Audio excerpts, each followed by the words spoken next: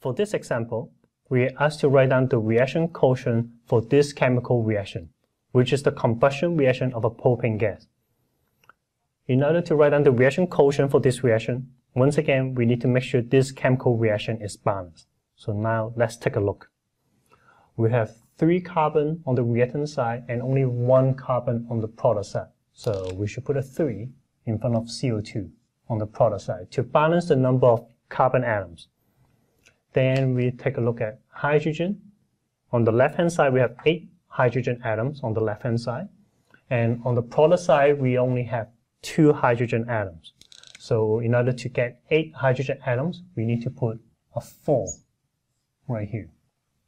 Okay. So now on both sides of the reaction, we have 8 hydrogen atoms. So the only thing that's left is oxygen we need to balance. On the left-hand side, we have 2 oxygen atoms.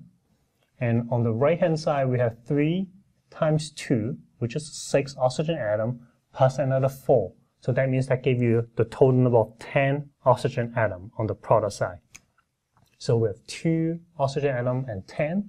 So we should put a 5 in front of O2 to balance the number of oxygen atoms on this reaction.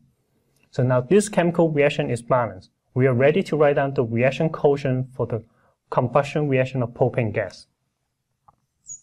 Reaction quotient, the symbol is QC, equal to the concentration of the product, CO2,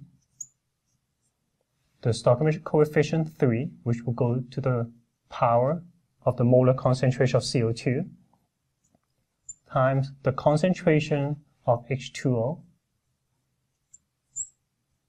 raised to the 4th power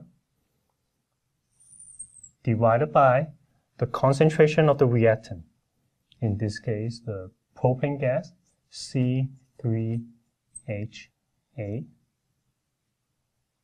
and then this is only to the 1st power times the concentration of O2 raised to the 5th power. That's it.